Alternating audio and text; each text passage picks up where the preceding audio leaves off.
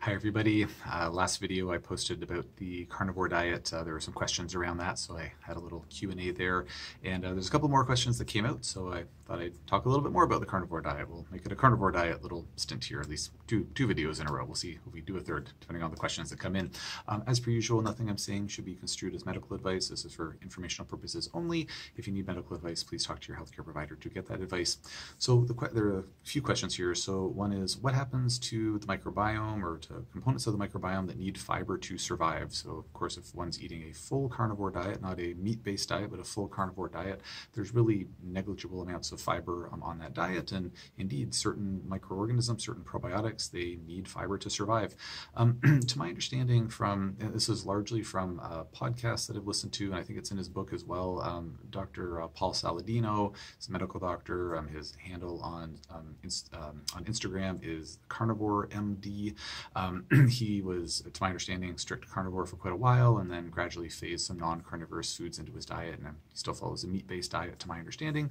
Really great podcast, really great book, really smart guy. I really love listening to his material and interviews lots of people and has debates with vegans and this and that, and just kind of, I think he's a wealth of information. So anyways, based on what he's reported from testing his own microbiome, and apparently there have been studies done. I've not looked into these studies, too many studies to look into, too little time, but according to him, who has looked into these studies, they have researchers have looked at the microbiomes of folks who are part of indigenous cultures where they eat a primarily meat-based diet, and they're comparing that to the microbiome of, folks who are not eating meat-based diets. And I also believe, if memory serves, that they've looked at within the same individual, like what their microbiome looks like eating a meat heavier diet versus a meat lighter diet.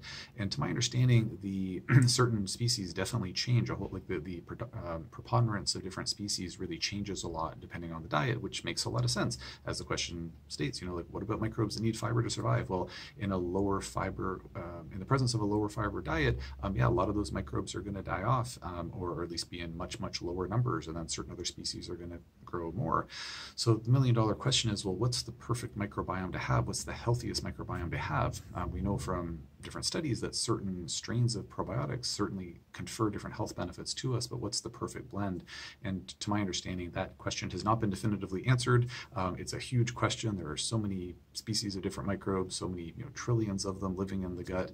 So I don't think that answer is known. So until that answer is known, if it ever is going to be known, then my thought is, well, how does a patient feel? Like, how's their gut health? How are their energy levels? How's their skin health? Like all these different, how are their joints feeling? Like all these different clinical factors or features that give us insight into how the gut is doing, or all these clinical physiological factors that are impacted by the gut health. If a person's feeling really good eating a certain way and feeling less well eating another way, sure, maybe it's due to microbiome shifts, maybe it's for other reasons, but I feel like the proof is in the pudding that if a person's feeling well eating a certain way, it's probably a pretty good diet for them. Obviously, there could be nuances and exceptions to that, and one could get into microbiome testing, looking at different levels of things, looking at inflammatory markers in the gut, etc. But just from a bird's eye view, clinically, feeling good eating a certain way, maybe that diet's a good fit. As I said in other videos, I've had some patients who do very well on a carnivore diet or a meat-based diet, and some patients who feel awful on it. And there's, again, a number of reasons why that might be, but I don't think it's a one-size-fits-all diet for everyone. It kind of ties into another question here that was three questions. So one is, have I tested my microbiome to see if it's still there? And I think I see that's a winky face there. So I have not personally tested my microbiome after having been on the carnivore diet. I have, well, it's not entirely true.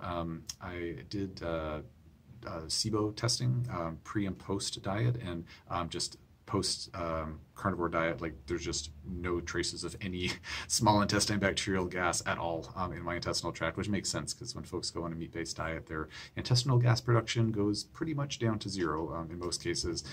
So that made sense, but I haven't done any probiotic, microbial diversity tests or anything like that in myself. But again, per what I've learned from listening to Dr. Saladino, the Carnivore MD, my understanding, as I said earlier, there can be notable differences in gut microbiomes, but even in folks who are eating a meat-based diet, they do still have a microbiome. It's just different than when they're eating fiber.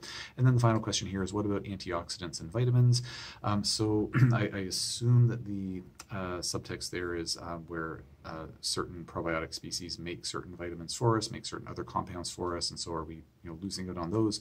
It's a great question, and again, until we have a definitive answer, if one is ever going to be forthcoming from the research literature, I think we just have to put on our bird's eye view thinking caps and say, well, if a person's feeling good, they're not manifesting symptoms of B12 deficiency or vitamin K deficiency or things like that, then we probably don't really have to worry a whole lot about like, oh no, my microbiome is not producing enough of these substances that are made in the gut. So good questions, and I don't think there's definitive answers to any of them, but those are my best answers, and I appreciate the questions. So I hope that information was useful. If anybody has any questions about this topic or anything else, just post in the comment section below, and I'll do my best to answer as soon as I can.